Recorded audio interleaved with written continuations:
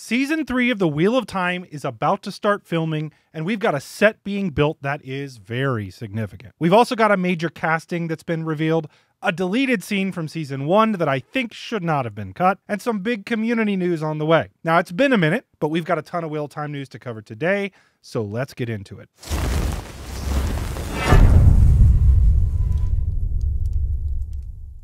So what happens when you get overloaded with a bunch of stuff in life and you run out of time to make YouTube videos in your spare time? Well, this video happens. There has been literally a ton of news going on over the last month about the Wheel of Time that's worth mentioning, and my goal today is to get all of you caught up on all of that stuff. Now, before we do that, first, take a moment and smash the like button on the video. That is one of the best ways that you can help my videos reach more people. That, and of course, share them with every single person that you know, and physically force them to watch them all the way through to the very end, including all the ads. It's probably easier, though, just to like it, so go ahead and do that. Anyways, as always, you can see the spoiler level on each topic right here. So let's go ahead and dive in. So let's lead off with something that was released by the show Twitter account about 2 weeks ago now, that I actually have had in my possession now for about 9 months. Last week, the show released a deleted scene from Season 1 of the show, which I'm going to show you here in a moment. Last year, as part of the inaugural WatCon, we were given a couple clips by Rafe Judkins and told not to show them publicly outside of the convention until the show released them. Well, one of those clips was released publicly months ago, but weirdly, this particular clip was not released, and therefore I couldn't really show it or share about it. Well, that all changes now. So I'm going to go ahead and play the clip from Season 1, Episode 1 that was cut, and we'll discuss it afterwards.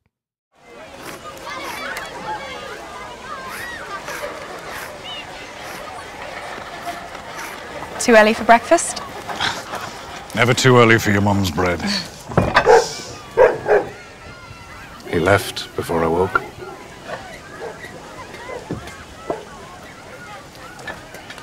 She loved you, you know, my wife. Do you remember her at all? I remember her eyes. So blue, just like Rand's. Her hair was red like his.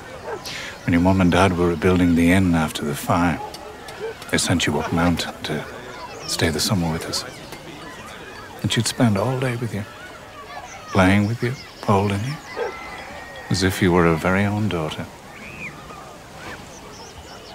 You must miss her so much. I do. Of course I do.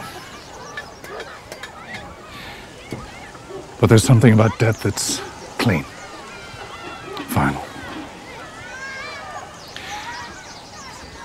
And a clean cut, even if it's 3 times as deep, will always heal better than something ragged. Something messy and raw. You have his heart in your hand, girl. Be gentle with it. Is all I have.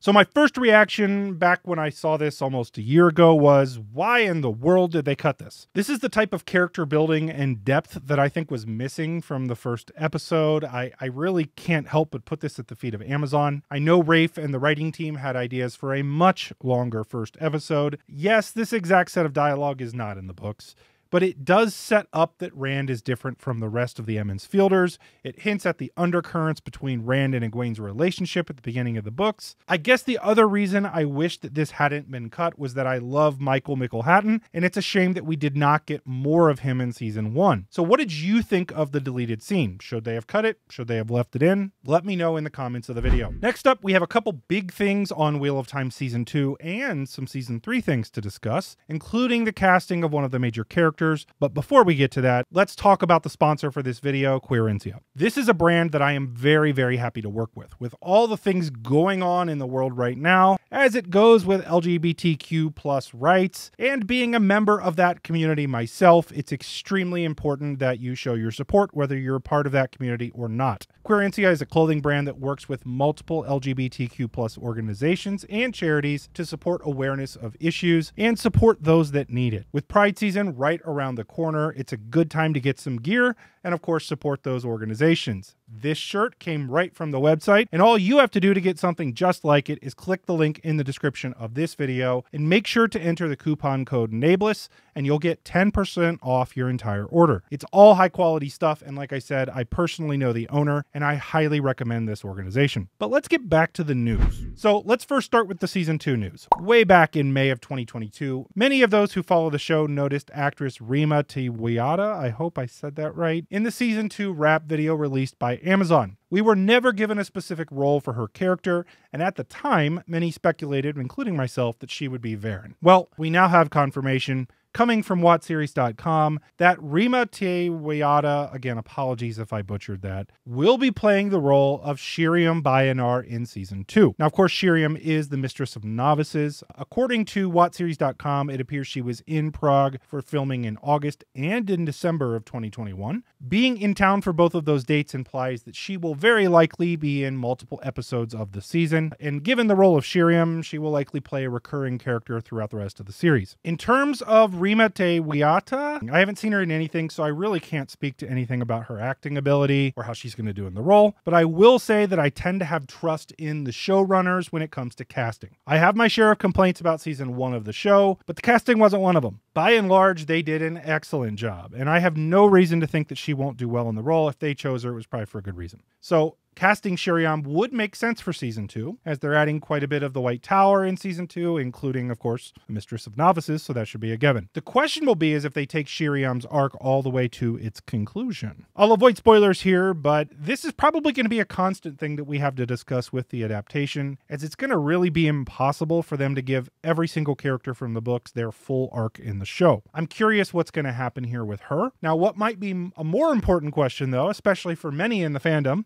is are they going to cast Varen? And at this point, given that we don't have a casting and don't have an idea if there's an actress picked out for her yet, that could be a good question. I will admit, if they don't add Varen to the storyline of Season 2, that seems a bit odd to me, given her importance to not only that story, the importance of introducing her early for a payoff later. But all of that being said, I actually think that Mira Sayal has been cast for Varen in Season 2. We know that Mira Sayal's in the show. We don't know that that's who she's playing, but that's what I think. I have no reason to say so. I just think it makes sense, and I like the look of it. What do you all think about the Shiriam casting, and do you think that we are getting Varen in Season 2 as well? Let me know. So let's move on to some Season 3 news. I last mentioned that Season 3 was getting ready for filming, and that they were using Season 3 to adapt The Shadow Rising. Well, we have some more news, and it not only backs that up, but it also gives us an idea specifically which parts of The Shadow Rising we're going to see. WhatSeries.com has an article up showing pictures of the newly rebuilt Emond's Field set. I shouldn't say newly rebuilt, they're still building it, but they are constructing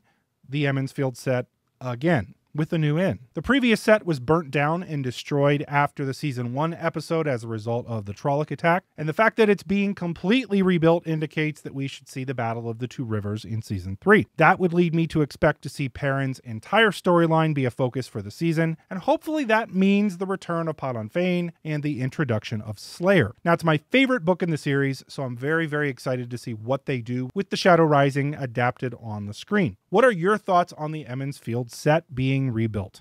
Let me know in the comments of the video. Now, of course, this is not really news, but it's something worth pointing out. If you are, number one, a fan of The Wheel of Time and want to see some of the new cast acting in a moderately mainstream format, but number two, if you are a fan of terrible movies. If both of those things are true, go check out Cocaine Bear. Ayoola Smart, the actress set to play Aviendha, has a role in the movie Cocaine Bear. She doesn't have a massive role in the movie, but it's definitely not small, and she's pleasant, even though the movie's terrible. And if you like terrible movies, go check it out. You can see Ayoola Smart. All right, so we've got some community news, and it's my favorite community news. One of my favorite events of the entire year is coming up, and I do not say that lightly. I have no dog in this fight, but it is seriously one of the most entertaining Wheel of Time things that happens every single year. And that, of course, is What Idol. It's a community event that's run by John from What Up, the crew over at the Dusty Wheel, and, of course, Lauren from Unraveling the Pattern. It features some amazing Wheel of Time themed covers and rewrites of famous songs, all done by fans in sort of a American Idol type format. Now, if you haven't seen it before,